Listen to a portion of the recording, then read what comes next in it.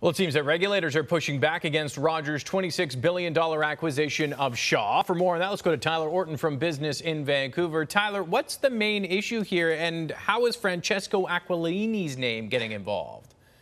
Well, it's very interesting. The big sticking point for Canada's Competition Bureau is the fact that Shaw owns Freedom Mobile. And the Competition Bureau is very much against the idea of Rogers owning two out of the country's four largest wireless providers. Now, already there's been reports that Francesco Aquilini has been in the mix, part of the acquisition to acquire Freedom.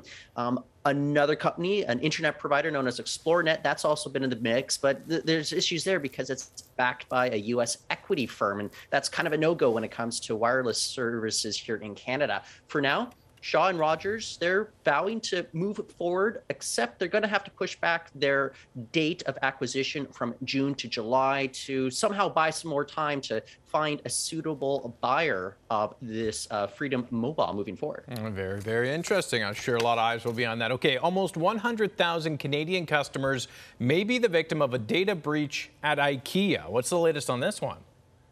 Well, maybe some relief for Canadians. Ikea Canada is saying no financial or banking information was revealed in this exposure of data here. Instead, they're talking about the personal names, phone numbers, email addresses, even postal codes of customers. That's still some very personal information that I'm sure nobody wants out there.